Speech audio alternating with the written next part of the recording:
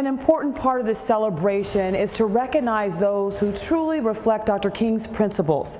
They are the unsung heroes. The first, a young woman who's rising above the challenges in her neighborhood. I have seen a few people get shot in my face, so the experience is traumatizing. Traumatizing for a teen who says she just wants to be the positive change in her community. You have to worry about a lot.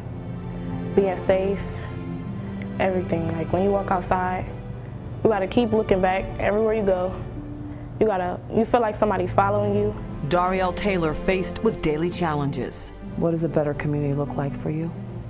A community that comes together, not only for one is death, or a balloon release, or a funeral. Did you have a good day? Did they sound in, Ms. Robinson? The 18-year-old high school student says she sees hope and feels happiness when she steps inside the doors at the Friendly Inn local community center. She says the children help her forget about sadness in her Cleveland neighborhood that she says at times can be overwhelming. Hey, John, you got to sign over here. But their smiles bring her joy. Like without this job or without working with these kids, I don't know. I would be so depressed.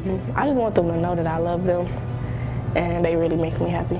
Taylor's been a summer camp counselor for the center. They were so impressed with her that she's now one of their youth group leaders, working with kids in kindergarten through 8th grade. You could do mini Bs. You could do 12 Bs. You want to do that, or triangles? Just one of the many things she's involved in throughout the central neighborhood. I love her personality, and she's a good woman. She's nice, she's kind. She do a lot of stuff for us. She like a big sister to everybody. Taylor also recognized at the MyCom Youth Voice Awards, and now the teen's been nominated as an unsung hero. She's an amazing example. Maria Estrella is the public services manager for the Cleveland Public Library. You need a mentor. You need someone that you could look up to within your neighborhoods, so you could see that you could do amazing things that may not necessarily be bestowed within the four walls of your school. Qualities, everything she has done with the Girl Scouts, receiving an award, and working here at the Friendly Inn with the children during the afternoons while she's still finishing her high school. This unsung hero says her dream is to be the difference, using her voice to make that change and educate others so that everyone has the opportunity to thrive in their community.